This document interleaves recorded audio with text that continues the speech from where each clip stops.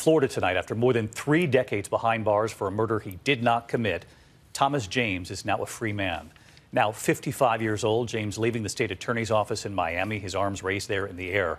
A judge vacating his conviction and life sentence for killing a man in 1990. Prosecutors now say there was no DNA or physical evidence. Witnesses wrongly identified him in a photo lineup, and that detectives might have confused him for someone with a similar name.